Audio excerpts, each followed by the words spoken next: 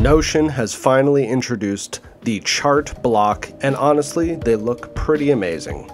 Right now, the charts are in beta testing, but if you have a Plus membership or above, you will be able to access the chart block when they are fully released.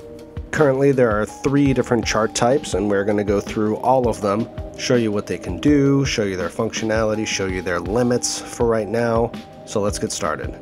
First up, we have the donut chart type. This chart basically shows a circle with different sections, and if we hover over each section, we can see the number that makes up that section and also the percentage compared to the whole. It also gives us the total number right in the center and a nice little legend at the bottom. You'll also notice that all the colors in the chart correspond to the tags in the corresponding database. This makes things a whole lot easier when trying to visualize the chart data from your database. To create one of these charts, all you have to do is hit \chart and create donut chart.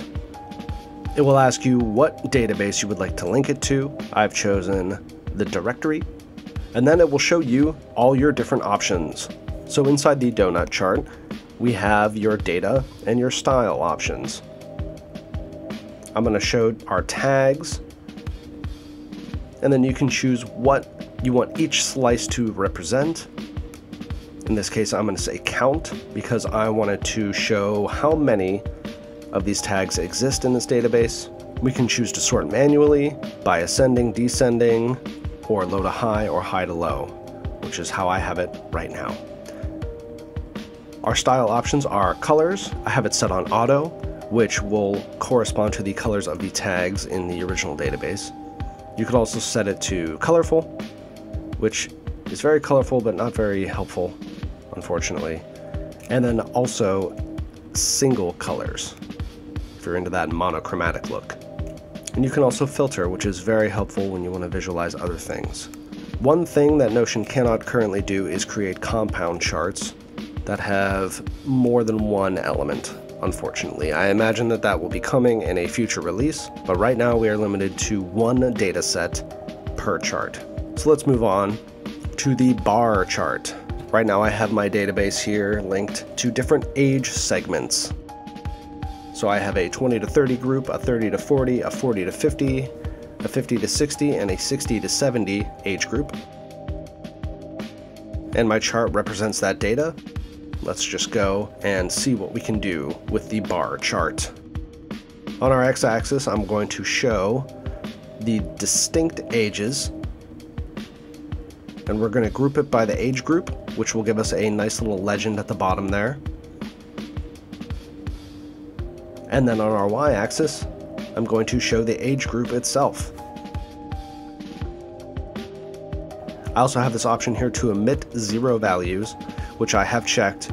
If I were to uncheck it, then I would also see my 60 to 70 group, which has no names in it, and then another one that says no age group, which also has no names in it. Again, we have color and other style options. Our group style can be stacked, unstacked, or percentages, which is pretty nice. I have mine on stacked. We can show horizontal or vertical grid lines. We can also show both, which is really nice. It also lets us show a legend and data labels. This is true with all the chart blocks so far. Finally, we're going to move to the line chart. Unfortunately, again, we are limited to one data set, but there are workarounds that I found already to make it more useful. So in here I have 3 different sets of data. So right now we have it set to pranks per season, and you can see that the data is reflected here. In season 1 there were only 8 pranks, in season 2 there were 21, and it peaked in season 3 with 31 before it tapered down into the later seasons. So let's check out our options.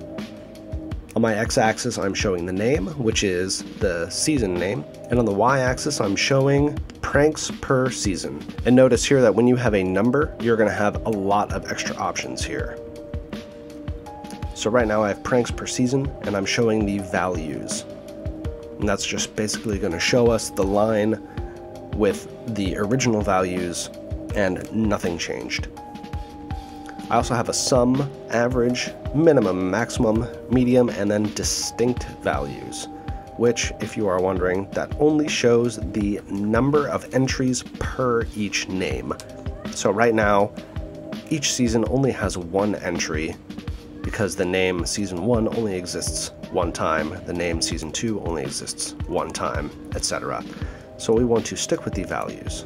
The other cool thing that we can do is we can click this cumulative button, which will show our line chart, but it will add each value to its previous value, giving us a nice ascending line that will eventually also show us the total.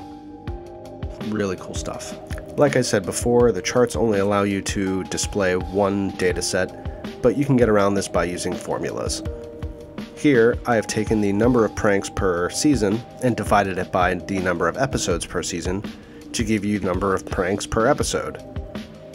Again, we have different style and color options. I liked purple, it looks good.